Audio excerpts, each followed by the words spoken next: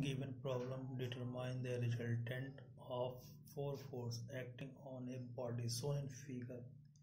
Previous problem में सारे angle आपके डायरेक्ट गिवन थे, लेकिन यहाँ पे राइट ट्रायंगल का केस दिया हुआ है। तो सबसे पहले इस टाइप के प्रॉब्लम को सॉल्व करने के लिए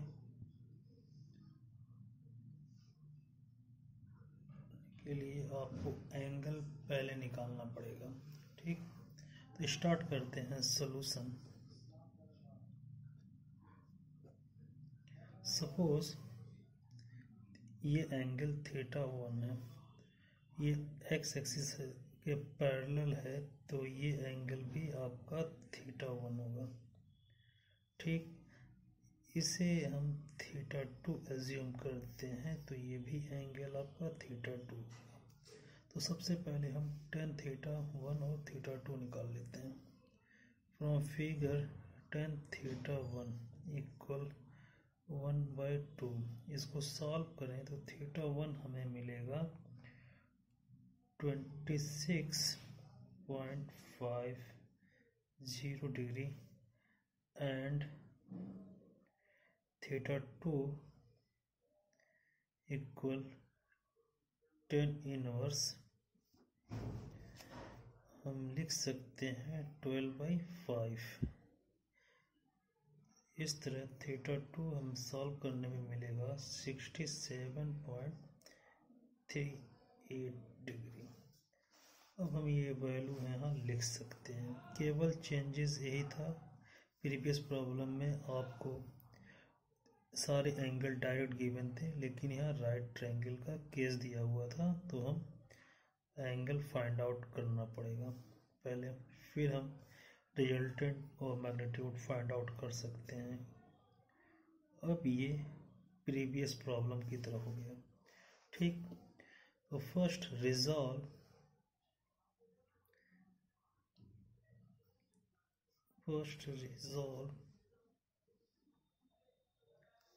the vertical and horizontal direction।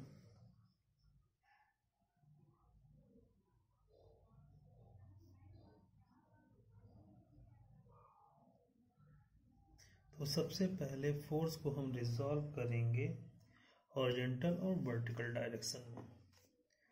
तो इस तरह हम ड्रा करते हैं इस रिजॉल्व सारे फोर्स को कंपोनेंट। रिजॉल्व करें तो मैं पहले ही बता चुका हूँ, जिसके साथ एंगल बनेगा वो कॉस होगा। तो देखिए 3 किलो न्यूटन का फोर्स एक्स एक्सिस 30 डिग्री पे एंगल बना रहा, तो इसका एक्स कंपोनेंट होगा 3 cos 30, और ये 3 किलो न्यूटन का फोर्स वाई एक्सिस से सेपरेट है, इसलिए ये एंगल होगा 3 sin 30, ये वाई कंपोनेंट होगा। सेकंड कोऑर्डिनेट में आते हैं तो 2.24 किलो न्यूटन एक्स एक्सिस के साथ 26.50 का एंगल है, तो इसका एक्स कंपोनेंट आपका होगा 2.24 cos 26.50, और इसका y कंपोनेंट होगा 2.24 sin 26.50। देखिए थर्ड कोऑर्डिनेट में 2 किलो न्यूटन एक्स एक्सिस के साथ 60 डिग्री पे, तो इसलिए इसका एक्स कंपोनेंट 2 cos 60, मैं पहले ही बता चुका हूँ, जिसके साथ एंगल बनेगा वो cos होगा, जिससे अलग होगा वो sin होगा। 2 sin 60, देखिए y से सेपरेट था इसलिए sin, ये 3.9 एक्स एक्सिस के साथ 67.38 एंगल है, तो ये इसका x कंपोनेंट होगा 3.9 cos 67.38 डिग्री, और इसका y कंपोनेंट होगा 3.9 sin 67.38। ये मैं बार बार इसलिए बोल रहा हूँ, जिसके साथ एंगल बनेगा वो कॉस होगा, जिससे सेपरेट होगा वो साइन होगा। ये आप रिजॉल्व करने के चक्कर में गलत ना कर दें। ठीक, अब हम इसका सम निकालते हैं। तो हम एज्यूम करते हैं summation F x equal some of horizontal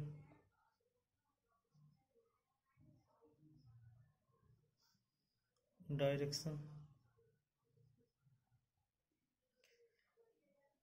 हम देखते हैं राइट हैंड साइड वालों को पॉजिटिव हमने एज्यूम किया है, तो 3 cos 30 प्लस 3.9 cos 67.38। देखिए ये 3 cos 30 राइट हैंड साइड जा रहा है, ये 3.9 cos 67.38 भी राइट हैंड साइड, इसलिए पॉजिटिव।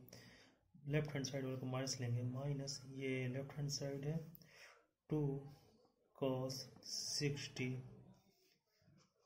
और माइनस 2.24 cos 26.50। इसको सॉल्व करेंगे तो हमें वैल्यू टोटल मिलेगा 1.094 किलो न्यूटन। ये हमें समेशन एफ एक्स की वैल्यू मिला, इसको बॉक्स में कर दिया। इसी तरह हम समेशन एफ वाई लिख सकते हैं। समेशन एफ वाई लिख सकते हैं upward some of the vertical direction क्या होगा, अपवर्ड क्या होगा 3 sin 30। अपवर्ड डायरेक्शन को हमने पॉजिटिव लिया है, 2.24 sin 26.50 minus 3.9 sin 67.38 minus 2 sin 60 degree. इसको सॉल्व करेंगे तो हमें मिलेगा माइनस 2.83 किलो न्यूटन। ये हमारा समेशन एफ वाई का वैल्यू होगा। इसको मैंने बॉक्स में कर दिया। हम जानते हैं रिजल्टेंट का फॉर्मूला। रिजल्टेंट के लिए हम लिख सकते हैं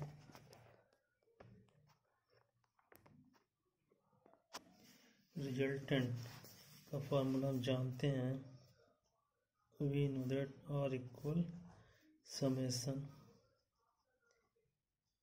एफ एक्स का whole square summation F Y का होल स्क्वायर। ठीक, अगर हम ये वैल्यू पुट करें तो ये समेशन एफ एक्स की वैल्यू आया था √1.094 का स्क्वायर प्लस माइनस 2.83 आपका समेशन एफ वाई की वैल्यू था। इसको सॉल्व करेंगे तो रिजल्टेंट आर इक्वल हमें मिलेगा 3.03335 किलो न्यूटन। ये हमारा रिजल्टेंट का वैल्यू है। Angle with horizontal find out करने के लिए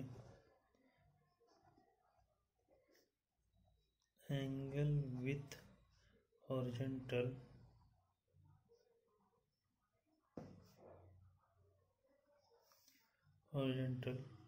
suppose tan theta equal summation F Y by summation F x.